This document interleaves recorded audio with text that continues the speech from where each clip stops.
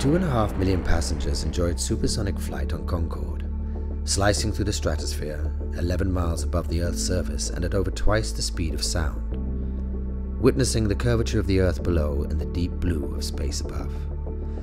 Rarely does a machine garner such affection, but during her 27-year service, Concorde secured a place in people's hearts. A design marvel, a message from tomorrow. Nothing in the world of aviation has rivaled her since.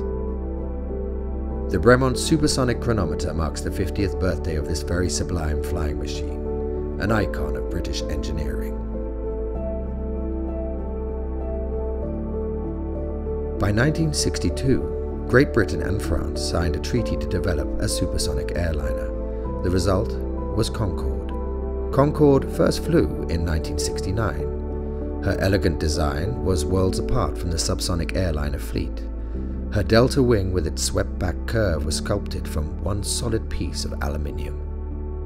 Over 5,000 hours of wind tunnel testing ensured the wing could generate lift at both low and supersonic speeds. Mach 2.2 was to be the safe speed her aluminium structure could withstand. At these speeds, her skin temperature would already reach over 90 degrees Celsius, and her airframe would stretch up to 11 inches.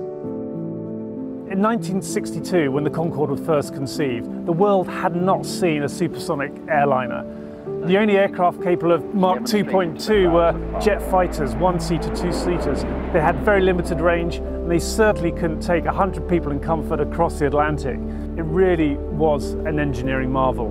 Nobody had seen anything like this before, but even more remarkably, nobody has seen anything like this since. Her 24-foot-long nose cone was distinctive. Shaped like a bullet, it was designed to droop for landings and takeoff, enabling the pilots to see the runway. At high speeds, the nose was raised and a reinforced tinted visor slid up to protect the cockpit at supersonic speeds. Concorde's design was ahead of its time. She was drawn up on blueprints, and early wing designs were tested using paper aeroplanes. Her prototype airframes underwent more testing than any subsonic airliner ever had. When Concorde was built, no engine was capable of accepting airflow at supersonic speeds. One of the challenges was to produce an engine that would give us enough power to take off and fly supersonically.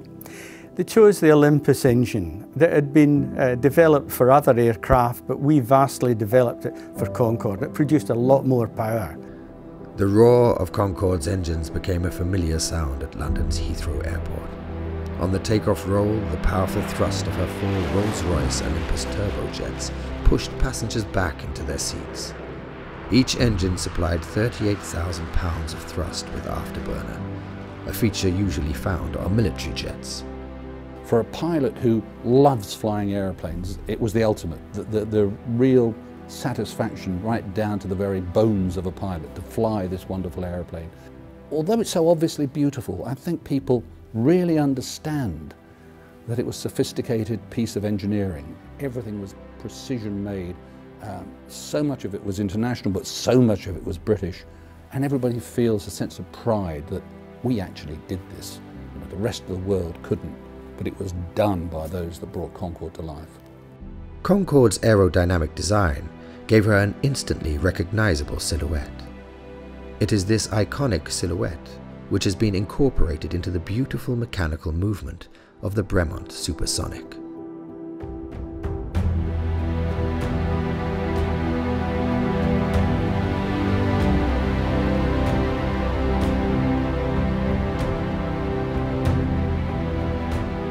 To mark the 50th anniversary of the first flight of Concorde, Bremont's creating the Bremont Supersonic, which is a limited edition watch, incorporating parts of Golf Alpha Bravo. The Concorde still owned by British Airways, which resides at Heathrow. This is our first manual wind movement that Bremont has ever produced. It's an 8-day power reserve, which incorporates a power reserve indicator within the dial. So it's a pleasure to be working with British Airways on this project as they celebrate their centenary and, importantly, 50 years of Concorde. Concorde's maximum operating ceiling was 60,000 feet. Any military pilot at similar altitudes would be wearing a spacesuit and breathing oxygen. Concorde passengers, however, were wearing shirt sleeves and drinking champagne.